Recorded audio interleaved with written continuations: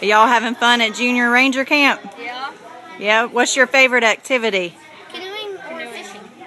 What are you looking forward to most this week? Archaeology. Is this y'all's first year? It's second time, but it's our first year. My name is Richard Hawkins. I'm the naturalist this year here at Fort McAllister. I'm in charge of organizing the 2 camps we've had this summer. First day we have kids touring the fort, exploring it. Then we take them on nature walks, teach them about archaeology. We're having archaeology and skits set up for them. They really enjoy that. Thursday and Friday we have canoeing and fishing. We take the kids up River Creek.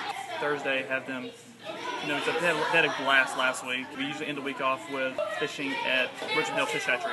We had this week we have a pretty large group. We have 28 kids.